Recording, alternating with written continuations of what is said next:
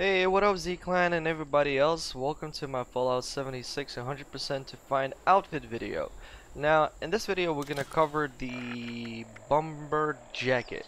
Now, actually, it's a funny story. I was doing a video about the Brotherhood Scribe outfit because these outfits you can get only by doing the quests, right? But they're 100% guaranteed. I asked a couple of friends. They told me that on Discord, one of the communities that I've joined for the roleplay for the Brotherhood of Steel, they told me that you can get those. They got those there as well, so you can get it as well. Now, in order to get this quest, you will need to get the technical data. You usually find it when you travel.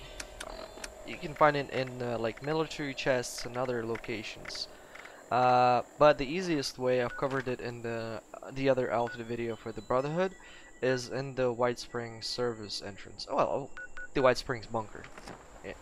And once you get the technical data, it will trigger the forbidden knowledge, where you have to put the technical data in the Brotherhood catch. Sorry if I mispronounce sometimes something. I am from Ukraine. Wow, this is the first time I have to lockpick this door. Weird.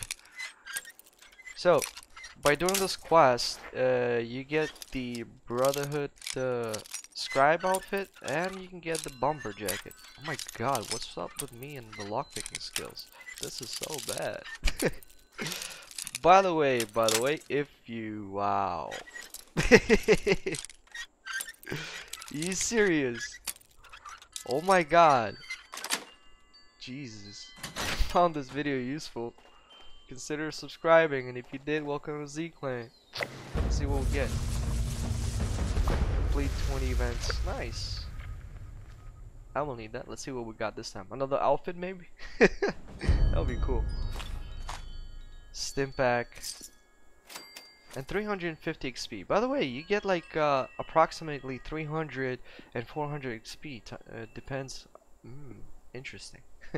So, in any case, if you submit the technical data here a couple of times, you'll definitely acquire one of the two outfits. Let's see. I'm gonna be doing these a little bit more and see if I'm gonna get any more outfits. If you found some other outfit that I haven't covered doing this quest, let us all know in the comment down below.